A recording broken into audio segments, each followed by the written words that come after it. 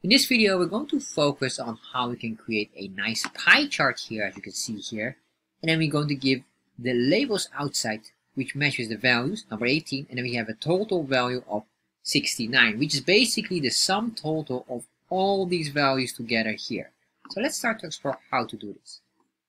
So let's start to explore how we can create a custom data label with total sum outside the pie chart in chart.js. So the first thing what I want to do here is, of course, go to chartjs-plugin.com getting started to get the default code. So you can find this link also in the description box. So once you're on the site, scroll down and copy this entire chunk of code. And if you want to understand what this code does, make sure you watch this video here.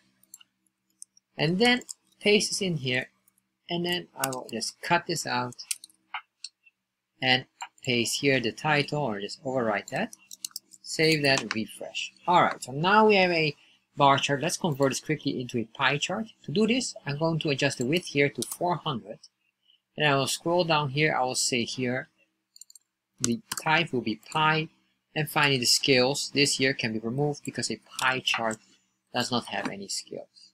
Alright, so now we have all of this, and this looks absolutely phenomenal. But what I want to do now is start to put in the data labels here outside. To do this, I'm going to use a plugin for this. And this plugin is called, you have to pay really good attention on this plugin, is chart.js-plugin-labels. And here you have to pay attention is because you should see the initials of DV, which is the developer of this, which is called Davide Violante. So make sure you get this one. There is an older version that doesn't support chart.js version 3, but it only supports chart.js version 2. So you must have this one because this developer, Davide, has updated this specific plugin suitable for chart.js 3. So to get this, all I want to do here, I want to copy this here, this specific link. So it's unpackaged chart.js plugin labels -dv. You can see here, this is the specific item. So what I'm going to do here is just paste this in there, copy all of this string text because I want to copy and put the source code in here.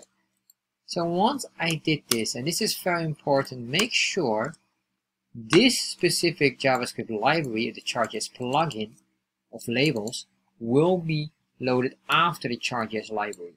And secondly, make sure it is the chart.js plugin labels. There's another one that's called chart.js data label. So don't get confused with those. As I said earlier, make sure this specific initials, pay close attention to the chart.js plugin name, which is chart.js plugin labels, and then initials. Alright, so now we have this. I guess that should be more than enough to understand. And once you refresh, you see it will take some time because we have this unpackaged link here so that it unwraps itself and does something, and then once it did, it immediately activates itself. So now we have this, but of course we're not done here. Why? Because we need to start working on converting this.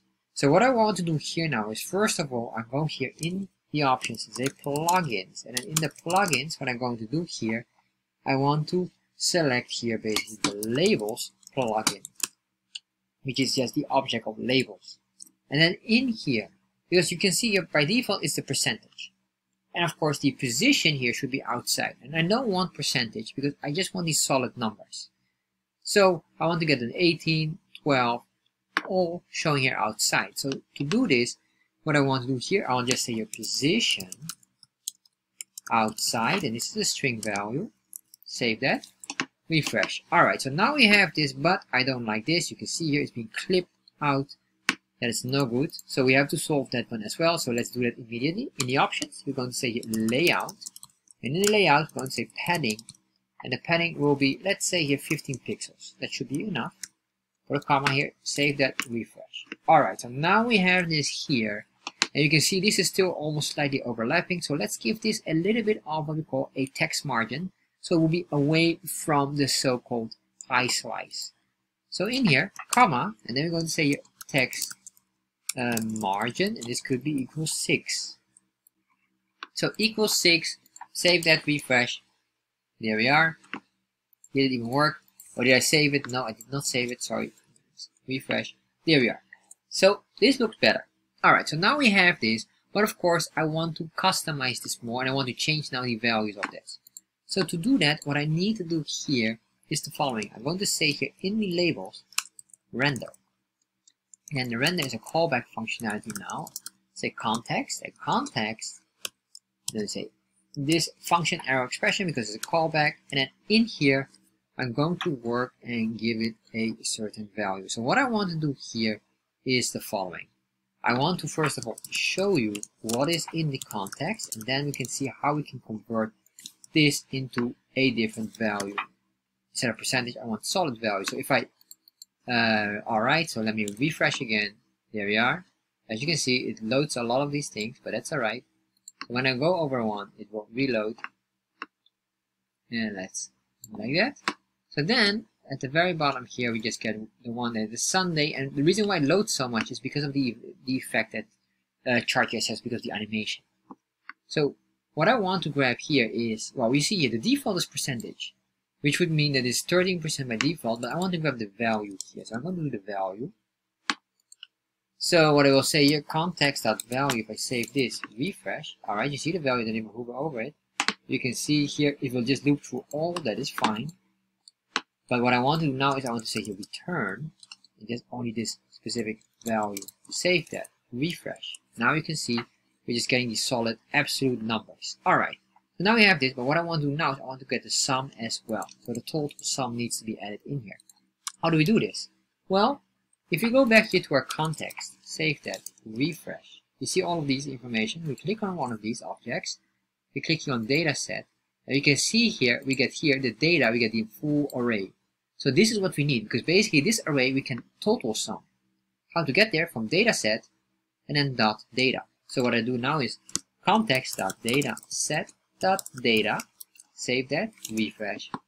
There we are. So now we get the full array of the values here, and now what I want to do is just to do a sum value on this. So to do this, let's do here constant, I will say sum. I'm going to say here this array, because basically this is the array of the 7 items. Then what I want to do here, when we have this array, I want to say dot reduce, which is a array method to reduce multiple values in an array into a single value. So what I'm going to say here is the following. Put in your double parentheses, and then I'm going to make sure we have this callback functionality here, or this arrow function expression. And what I want here is the total value, comma, the data point. And the total value by default is 0 at this moment. But it will loop through every item or every item in the array, which is the data point. So it will loop through. It starts with 0 and then say plus 18, then plus 12, plus 6, plus 9, etc., etc. So that's what we're going to do here. So here, curly braces. And then in here, what I want to say here, I want to return the value. And what is the value? Total. And it starts with 0 plus the data point. And loop through all these data points one by one. Semicolon here. Now, if I do this, if I do here just only the sum, let's put it in here. Save that. Refresh. We get now 69, which is the total sum of the entire value here. Alright? So that's beautiful. So let's put this back here. We have the sum here. And now what I want to do is just to customize that. So I'm going to make here template literals, which means I'm going to use backticks. And for backticks on your keyboard, it is below the escape button, or at least for your MacBook. So then we're going to say here, backtick at the beginning and backtick at the end. That would mean that we're going to use here template literal, so $sign, to indicate that this item here is a variable. So we say here constant this, and then we could say of a total, and then we say total, let's grab here the sum. Put it in here. Of course, this is a constant, which is a variable as well, so $sign, and then brackets. Once we did that, semicolon here, save that, refresh. You can see here it loads, and then of course you can see we get some of these things here, but we get now everything what we need. Alright, so what I want to do here now finally is just to fine tune this a little bit. So what I'm going to do here, first of all, I'm going here into the layout. I'm going to say aspect ratio. I'm going to convert this into a rectangular shape, so I say aspect ratio number 2. Save that, refresh. Alright, that looks slightly better, but of course, let's make this bigger because we reduced the size here. So let's make this now 700, so it will look like a bar chart. Alright, so the same shape as a bar chart. And basically we have all of this here, and maybe we could even remove these items now. That is of course up to but I guess I will, for now, I will just remove the legend because I see no value in the legend anymore. So I'm going to final item here in the plugins, to say legend, and I say here display false.